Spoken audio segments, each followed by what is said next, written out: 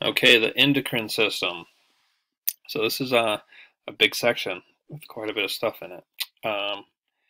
We always start off with, we have all these questions that we're trying to get answered in the video, and then I'll keep referring back to the questions as we're getting through the video, and then the same screen will show up at the end where you can try to answer all the questions and hopefully make sure we're getting this stuff locked in our mind.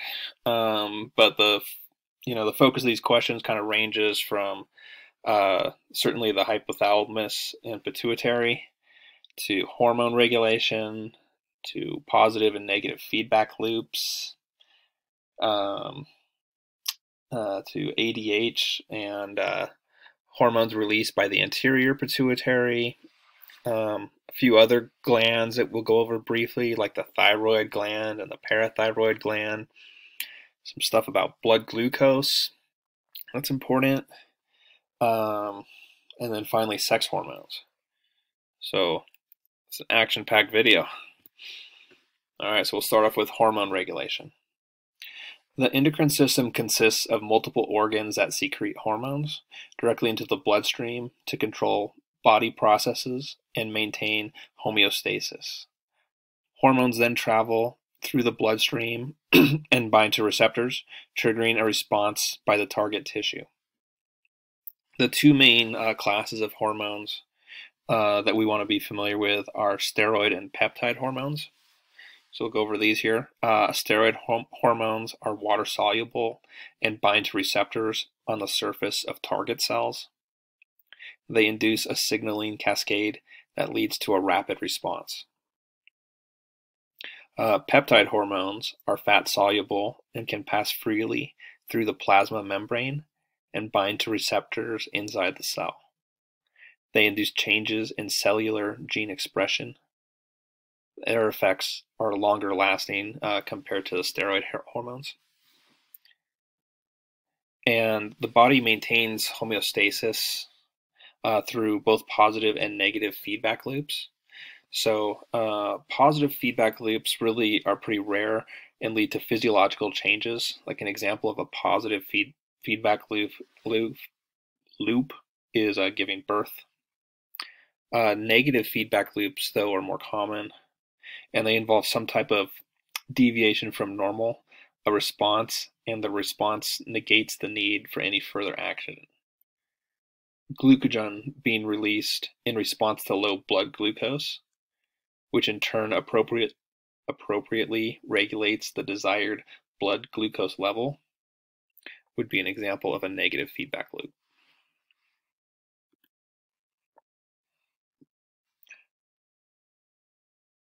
So I think we had a question there, actually. So with the feedback loops, if you look at the third bullet point, what is a negative feedback loop? Give an example. So we just went through that there with glucagon being released in response to low blood glucose.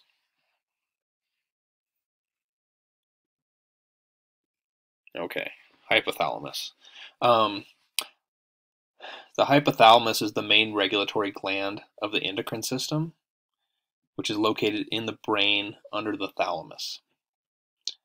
The hypothalamus is a bridge between the endocrine and nervous systems. As part of the nervous system, it sends electrical signals to the adrenal gland to release adrenaline. The hypothalamus contains centers for the regulation of hunger and thirst.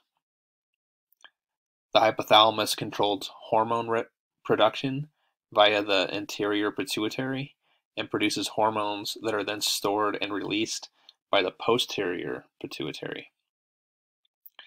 The hypothalamus produces two hormones that are stored and released in the posterior pituitary, and those are oxytocin and vasopressin. Oxytocin stimulates uterine contractions during labor. Okay, so the hypothalamus really has a lot of stuff it's got to do. And if you just for that first question there on that first bullet point, what is the function of the hypothalamus? Right, and we want to think that it's, the number one thing is that it's the regulatory gland, and that it's a bridge between the endocrine and nervous systems. As we look at the posterior pituitary, it releases oxytocin and vasopressin. The release of oxytocin stimulates the contraction of the uterus and the mammary glands during labor. ADH is made by special nerve cells found in an area at the base of the brain, which would be the hypothalamus. The nerve cells transport the hormone down the nerve fibers, which are axons, to the pituitary gland, where the hormone is released into the bloodstream. ADH helps to control blood pressure by acting on the kidneys and the blood vessels. Its most important role is to conserve the fluid volume of your body by reducing the amount of water passed out in the urine. Okay, and then as we look at the anterior pituitary, it releases direct hormones, which stimulate a response directly at the target hormone, and tropic hormones, which are hormones that have other endocrine glands as their target. The hypothalamus secretes tropic hormones that target the anterior pituitary, and the thyroid gland secretes thyroxine, which targets the hypothalamus and therefore can be also considered a tropic hormone. Okay, now we have hormones released by the anterior pituitary. So it looks like we got 7 of these, and these you definitely have to be familiar with. We have put them somewhat in order of importance in terms of likelihood to be tested on it, but really you got to be familiar with all of these. So we start off with the follicle stimulating hormone, FSH, which stimulates gonads to produce gametes. FSH induces the maturation of an ovarian follicle in females and stimulates spermatogenesis in males. Luteinizing hormone, LH, stimulates the ovaries and testes. The hormone LH induces ovulation in females and stimulates testosterone production in males. FSH induces the maturation of an ovarian follicle in females and stimulates spermatogenesis in males, which is what we just said. ACTH stimulates the adrenal cortex to release hormones. TSH, which is thyroid stimulating hormone, stimulates thyroid to release thyroxine. Thyroxine controls the rate of metabolism. The thyroid hormones, which are T3 and T4, regulate the metabolic rate. The thyroid releases calcitonin in response to high blood calcium levels and induces the storage of calcium in the bone. Growth hormone, not surprisingly, stimulates bone growth, and that's GH is growth hormone. And then finally, prolactin induces milk production at the mammary glands in females. Okay, so we really got to be familiar with all of those. Some other glands that we just want to touch on here really quickly. The pineal gland secretes melatonin to regulate sleep cycles. Of the endocrine organs, the function of the pineal gland was the last discovered. Located deep in the center of the brain, the pineal gland was once known as the third eye. The pineal gland produces melatonin, which helps maintain circadian rhythm and regulate reproductive hormones. As we look here, so now we have the thyroid and parathyroid. They are located in the neck and control metabolism and calcium balance. The thyroid gland releases thyroxine and calcitonin. Thyroxine controls the rate of metabolism, while calcitonin lowers calcium levels. The parathyroid gland releases parathormone, which raises blood calcium levels. The parathyroid gland works in opposition of calcitonin. And then we could look here real quickly at hypo and hyperthyroidism. So symptoms of hypothyroidism are weight gain, fatigue, and cold intolerance, while symptoms of hyperthyroidism are weight loss, hyperactivity, and heat intolerance. Okay, so as we go back to the questions, it looks like as I was going through the hormones, I skipped over LH. There's a question about that, which is this fifth one down. So what does luteinizing hormone stimulate? And that answer is the ovaries and the testes. So we went over that here just a minute ago. And I think we got a thyroid gland question, don't we? The last one down here, the seventh bullet point, which gland releases calcitonin and thyroxine? Okay, so that would be the thyroid gland. And then even that one right above it, point number 6, compare and contrast calcitonin and parathormone.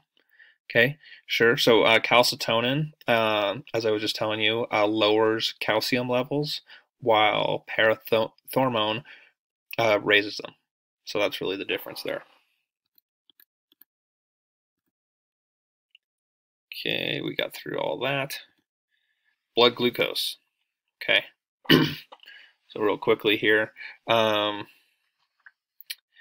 pancreas is responsible for regulating blood glucose levels. Okay, and that's going to relate to one of your questions for sure, right? Is just what is the role of the pancreas? Regulates blood glucose levels.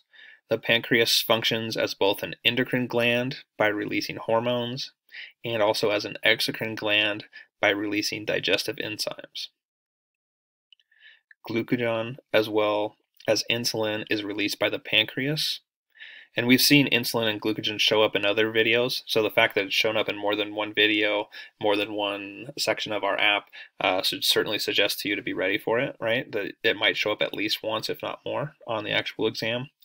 Insulin is released in response to high blood glucose and leads to a decrease in blood glucose, while glucagon is released in response to low blood glucose.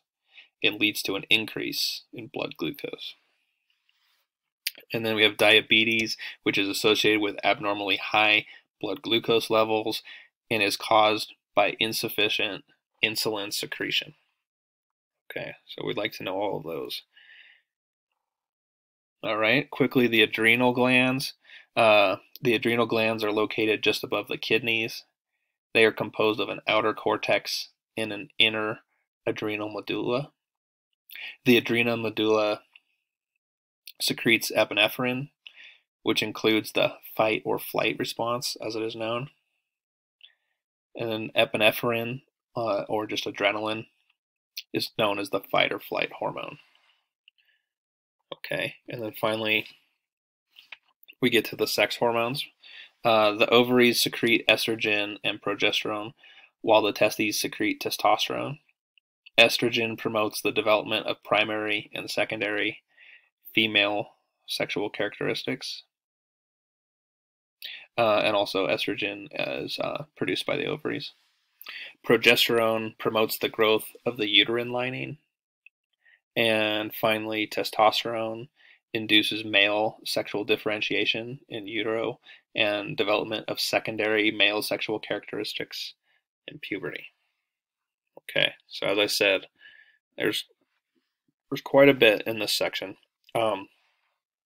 Here's a bunch of questions. We went through being able to answer each of these through the content of the video. If you feel good about these, you're in good shape. I would really focus on all the stuff, unfortunately, but probably especially focus in on being familiar with the hormones released by the anterior pituitary.